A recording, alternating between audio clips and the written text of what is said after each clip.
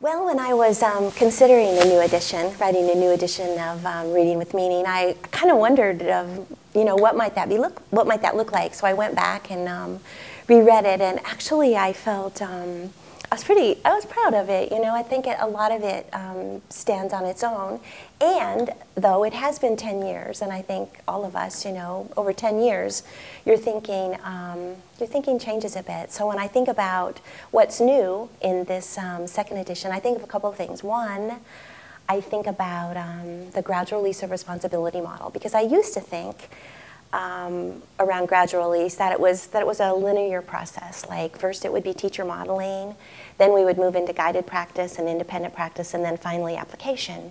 But then after listening and reading some things by David Pearson, I began to understand that actually it wasn't as linear as I had thought. He talks about how we might even start with guided practice and then move into more modeling, because then in fact we'll know exactly what kids need rather than making some assumptions about what we might think they need.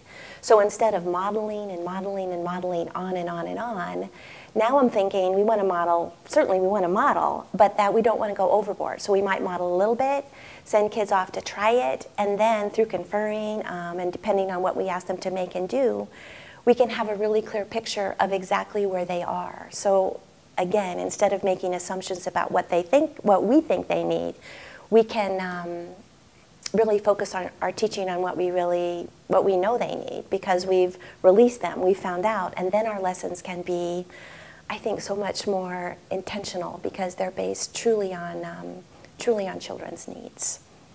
So that's a switch for me, is to release kids a little bit earlier. I also think when it comes to intentional teaching, a couple other things that I've been thinking about are, when it comes to planning, to really think about the big picture. First of all, what do I want? And I wrote about this, but I've even become a little bit more intentional there, is what do I want for them 10 years from now? What do I want them to remember? So to think about that, and then to also think about what might be those guiding questions. What are those big ideas really that go not only across the year, but throughout a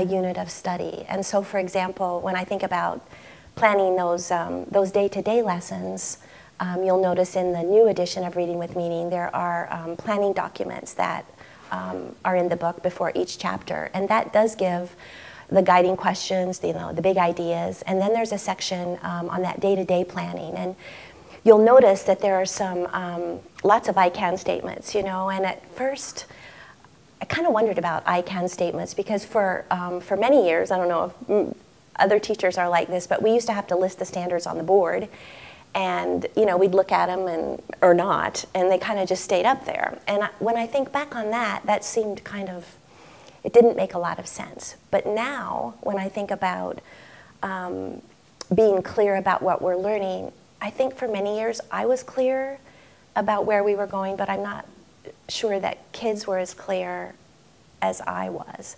And so writing those I can statements or learning targets for kids in kid-friendly language just ensures that I know where we're going, and they know too.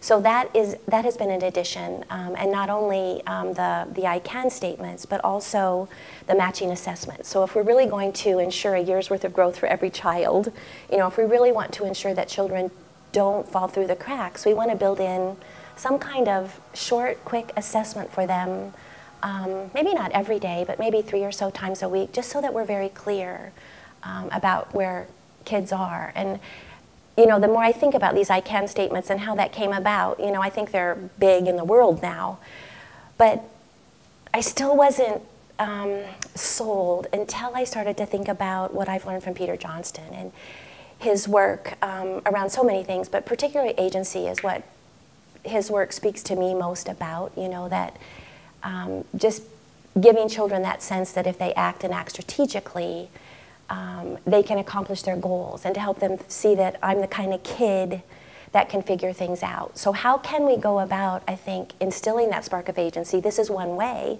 because I can let's say create mental images to help me retell stories. I mean, that's very clear.